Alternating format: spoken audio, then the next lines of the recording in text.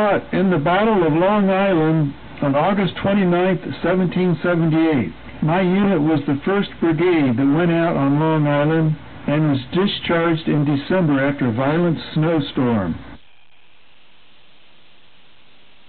During the war, I was a 16-year-old apprentice blacksmith. Worked in Boston, and I worked on the night of December 16, 1773, and I remember a group of young men rushing into my shop.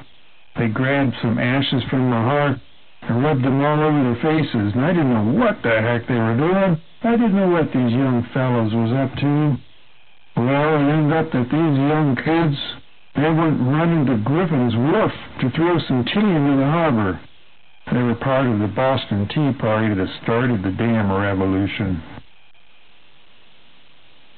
I was a fifer during the war. I played one of those little fifes in the Connecticut regiment, and we raced towards West Point to protect it from those dad-blasted redcoats. They were going to attack it. Darn them.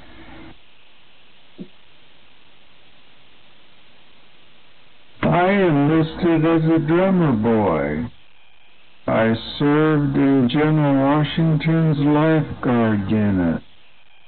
I was a favorite of Washington's, and he often asked me to play at his personal request.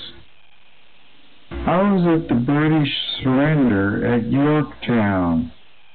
I remember the British looked so downhearted when the order came to ground all arms.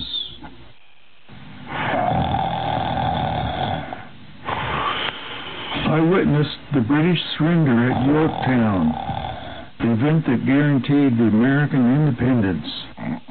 I remember Washington ordering that there should be no laughing at the British. He said, "It's bad enough to surrender without being insulted."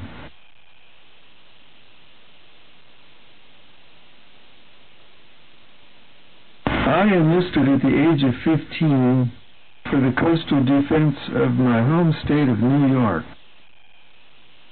The only fighting I really saw was the siege of Castine, where I was taken prisoner by the British, but they declared it was a shame to hold me prisoner because I was so young, so they quickly released me.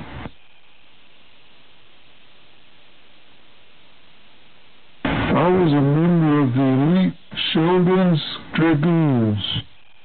I remember I sat up all night fanning my commanding officer, Captain George Halbert, who had been shot in a fight during which the British captured a supply ship.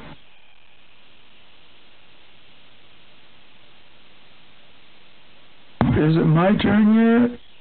Oh, okay. I was a soldier in the Continental Army when the British Army evacuated Philadelphia and raced towards New York City. My unit participated in the Battle of Monmouth. I joined the Continental Navy when I was 13 years old and served as a midshipman aboard the frigate Queen of France. But I was taken a prisoner of war and was released at Providence, Rhode Island, and I walked home. My brother said when I arrived at home, I was deaf in one ear and I couldn't hear out of the other, from all those dad-blasted cannons on those ships. Noisy.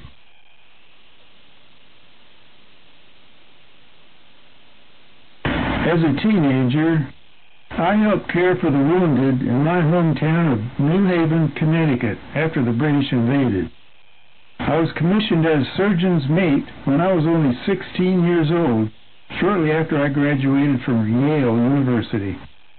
My job was to extract bullets from soldiers during the battle.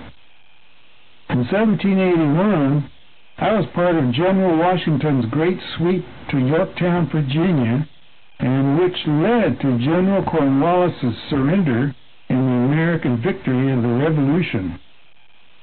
During the fighting at Yorktown, I was an eyewitness to many battles of General George Washington, General Knox, and Colonel Alexander Hamilton.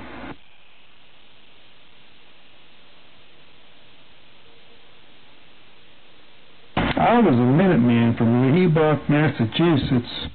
I mobilized with my unit and helped seal off a British garrison in Boston after the battles of Lexington and Concord.